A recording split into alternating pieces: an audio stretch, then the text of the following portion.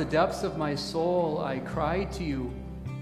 In times of need and doubt and fear, sorrow and loneliness, pain and powerlessness. There in the depths of my despair, marked by my sin and shortcomings, you hear my voice and attend to my cries. You meet me with forgiveness and steadfast love. Even in the depths, I can wait in confidence, trusting that you are journeying with me from darkness to light, for with you is transformation and redemption. My soul waits for you, and in your word I hope. Amen.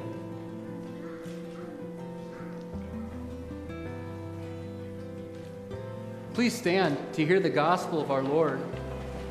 The gospel today is also the sermon text that comes from Mark chapter 2, verses 13 through 17. Once again, Jesus went out beside the lake. A large crowd came to him, and he began to teach them. As he walked along, he saw Levi, son of Alphaeus, sitting at the tax collector's booth. "Follow me," Jesus told him, and Levi got up and followed him. While Jesus was having dinner at Levi's house, many tax collectors and sinners were eating with him and his disciples, for there were many who followed him. And when the teachers of the law, who were Pharisees, saw him eating with the sinners and the tax collectors, they asked his disciples, "Why does he eat with tax collectors and sinners?" On hearing this, Jesus said to them, "It is not the healthy who need a doctor, but the sick. I have not come to call the righteous, but sinners." This is the gospel of the Lord. Thanks be to God.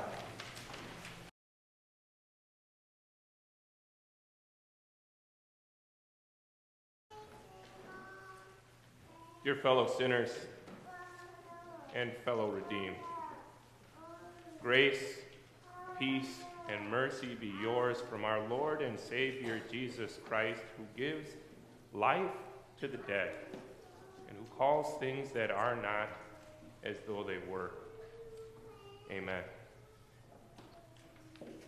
One morning, Max decided that he was going to jog to work at the hospital that he worked at in New York City.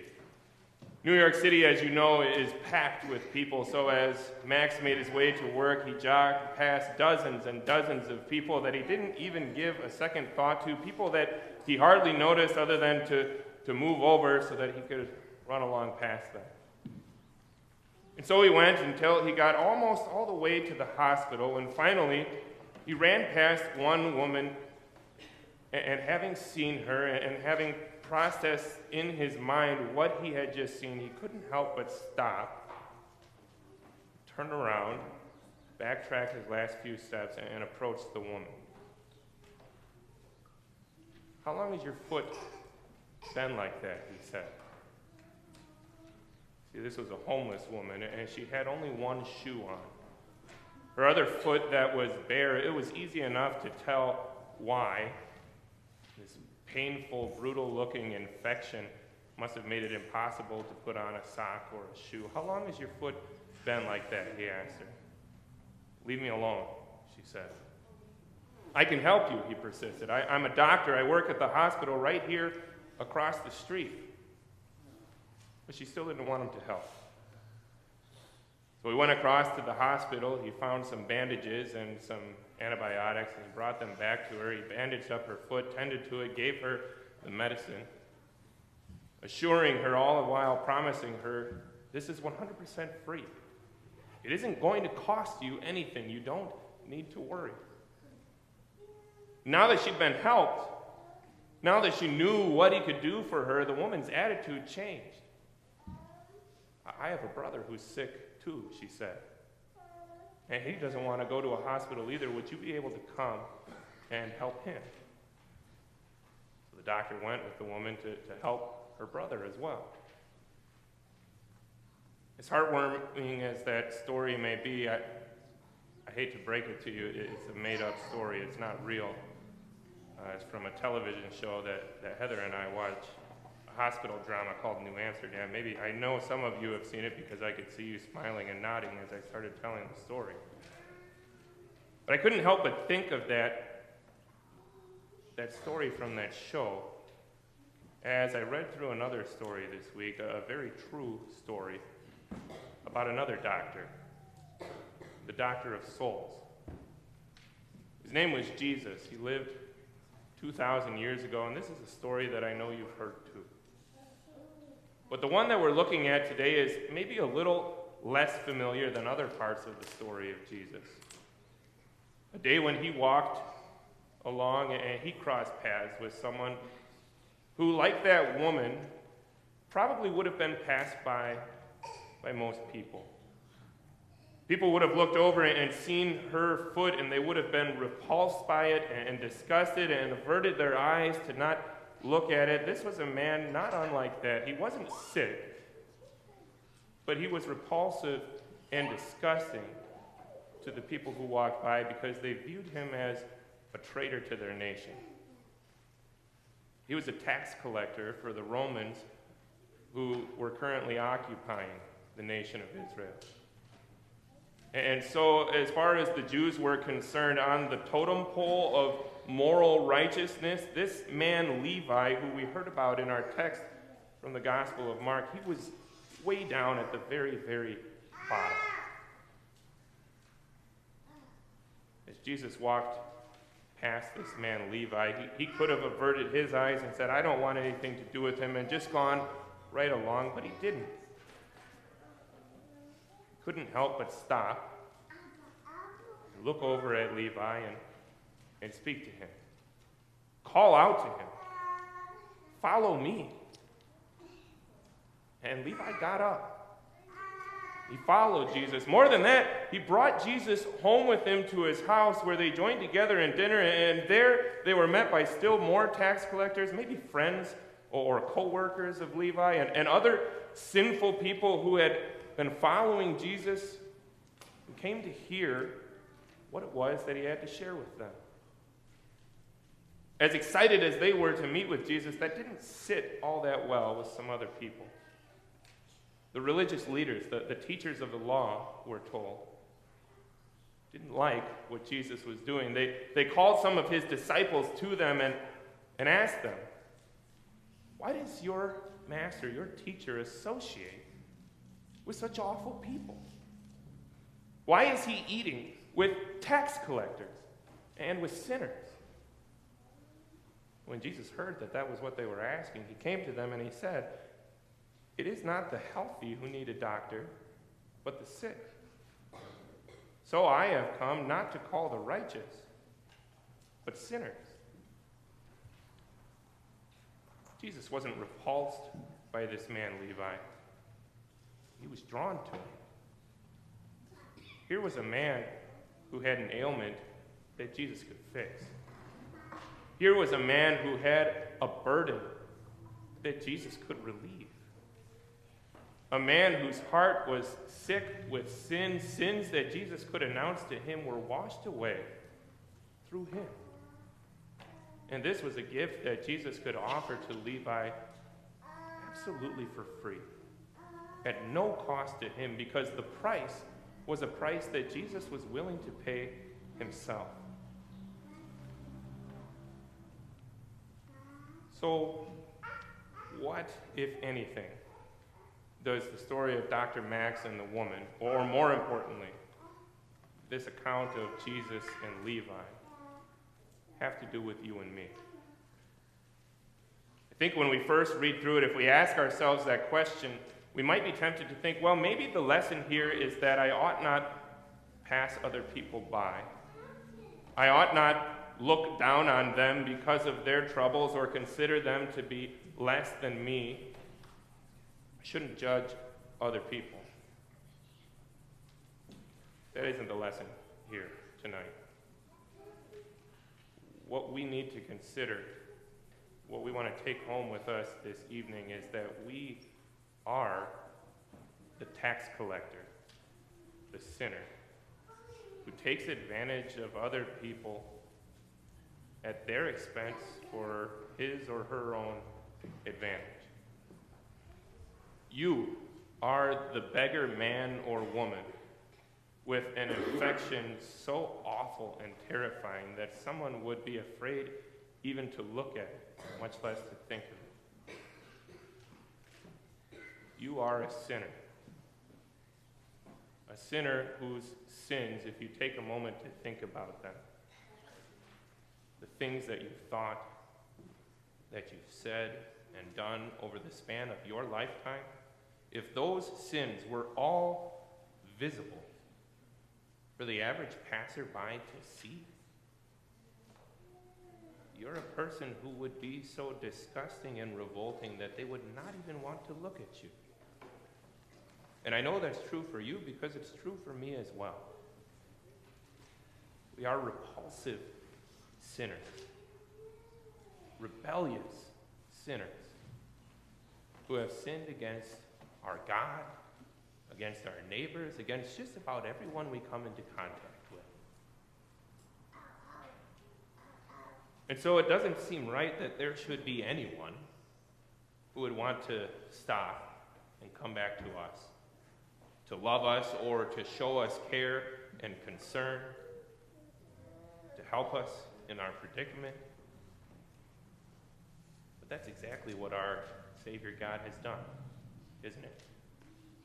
Could he have passed us by and said, I want nothing to do with them. They're gross. They revolt me. Could have.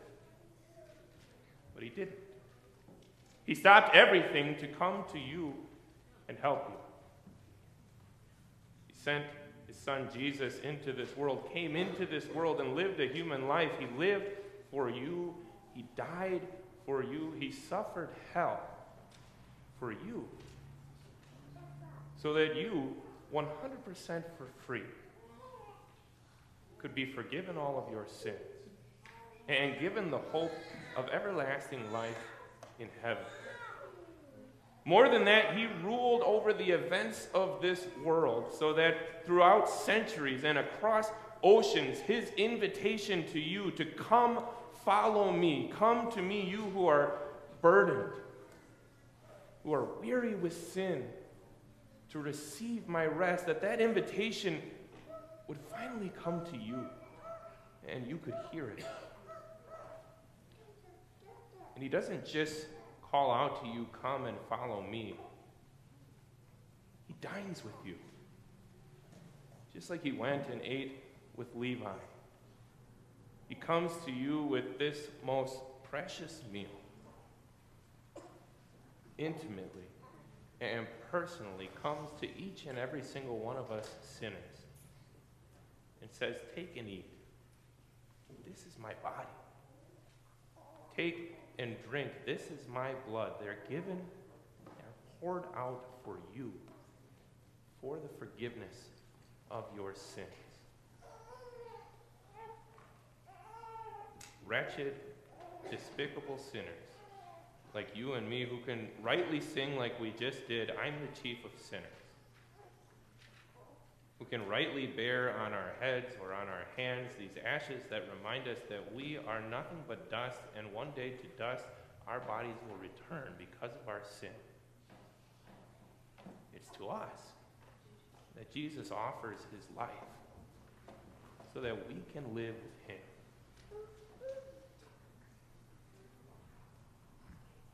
It's remarkable, really, when you think about it, and maybe you have or maybe you haven't, how much of Jesus' ministry consisted of eating with sinful people. If you read through the 4 gospel accounts, there are dozens of times where it mentions that Jesus took the time to stop and share a meal with someone. Whether it's a wedding feast like the wedding at Cana, or stopping to go to the home of these tax collectors like Levi, Zacchaeus. Jesus would go and have dinner even with the Pharisees who hated him, who disliked what he was doing, who were trying to put an end to him. He shared food with the people who followed him, taking time even at points to miraculously provide food for crowds of thousands and thousands of people. He ate with his friends and his disciples, people like Mary and Martha, Lazarus. People like the 12 apostles whom he gathered together with for the Passover meal that night right before he died. Or those two men on the road to Emmaus the evening after he had risen from death. Jesus did a lot of eating with people, a lot of dining with people, and he still does today through this holy meal, where he comes to you to share this supper with you, to share this communion with you. All those times when Jesus gathered with those people, it wasn't just to eat with them, it was to share something more with them. The same thing that he shares with us here, the message that the Son of Man comes to seek and to save lost sinners like you and me. He ate with them so he'd have an opportunity to share with them the message of forgiveness from sins, to bring to us that forgiveness from our sins.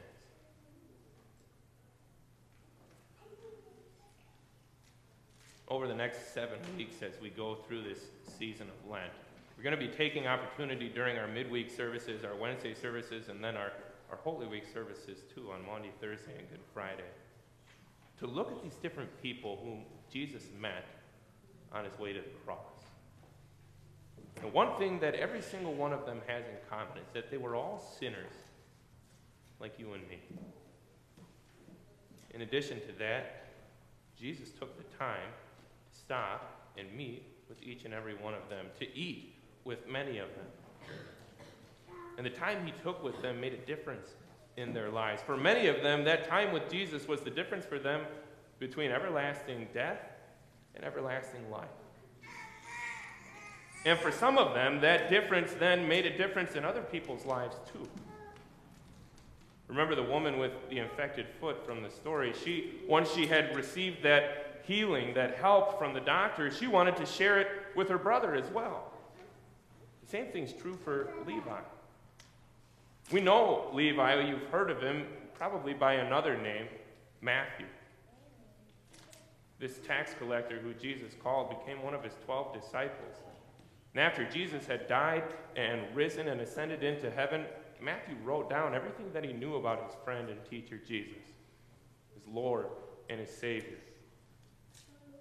Wrote it down in the gospel account that bears his name, the Gospel of Matthew. Just think how many people's lives have been changed by that message that Matthew had to share. What a difference he was able to make with his sharing of that message. What about you? Whose life could you touch by reaching out to them? Whose eternity could you change with God's help by sharing with them the message of your Savior, who died on the cross to redeem you from your sins, and who, you can tell that person, died to rescue them as well?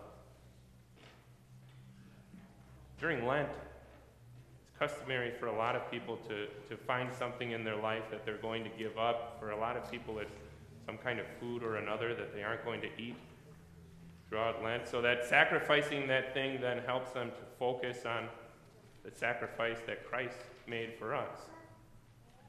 But I'm going to ask you to do something a little bit different this year. I'm going to ask you to eat a little bit more. My challenge for you as we go through these coming weeks is to see how many people you can invite to eat with you. Let's go and eat with some sinful people.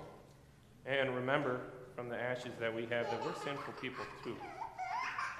Whether it's relatives or friends, maybe another family from church here that you don't know that well. It could be a coworker or a neighbor who you know doesn't have a church. Maybe you want to reach out to some families from our school, invite them over for dinner and get to know them better. If you'd like to do that, I can give you some names of some people to call. Let's eat with some people and get together with them. That's my challenge to you from now until Easter. Let's see how many people we can eat with. And here's why. Because the same thing that was true for Jesus is true for you and me. When we get together with people to share a meal like we just did here before our service, it gives us a great opportunity to get to know them better. But more than that, it gives us an opportunity to share with them that most precious message that every single one of us has. The message that we have a Savior who has washed away our sins. And so let's see what a difference we can make by just reaching out to people, inviting them into our homes, and then sharing with them Jesus, or inviting them here where they can hear even more about it. I'd like to ask if you would say a prayer with me. Let's bow our heads and pray to God. Lord Jesus, we come to you on this Ash Wednesday evening humbled by our sins. There is no reason why you should love us or care for us, or even stop to give us a second thought, yet you came into our world to save us, so that rescued from our sins, we could join you at the wedding feast of heaven.